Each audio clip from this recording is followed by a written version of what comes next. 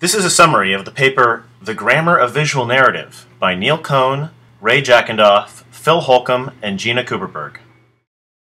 Predominant theories of visual narratives like comics have focused on the linear relationships in meaning between images.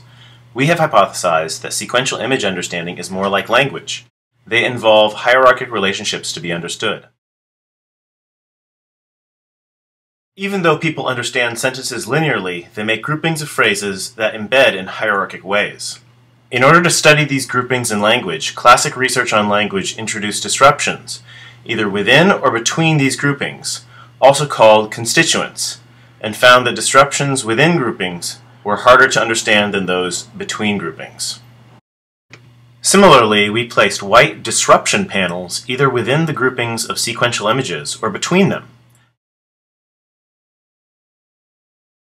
Participants then viewed these sequences one panel at a time while we measured the electrical activity of their brains.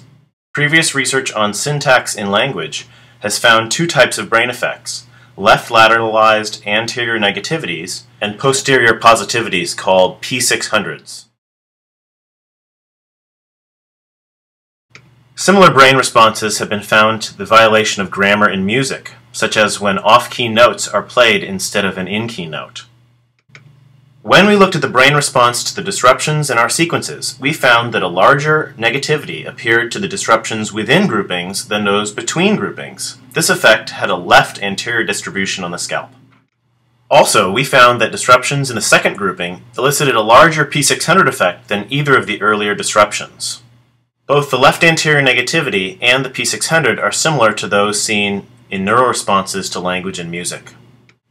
First, the anterior negativity that was greater to disruptions within constituents than between constituents provides evidence that people make such groupings. Because we saw a difference between the brainwaves to disruptions in the first grouping compared to the second grouping at the disruption itself, people could not have been using linear transitions between images as a cue for the change between segments, because they hadn't made the transition to the next panel out of the grouping yet. Rather, this difference shows that their brains were actively predicting upcoming structure. Also, we found a P600 to the disruption only in the second grouping. We believe this is the result of participants having already crossed the boundary between segments and then receiving a disruption. This created an illegal grouping of narrative units, which violated their preceding predictions about the structure. This would be similar to getting a comma one word too late in a sentence. Finally, because similar waveforms have now appeared to the violation of grammar across language, music, and visual narratives, we believe this provides evidence that the brain relies on similar mechanisms in the processing of grammar across domains.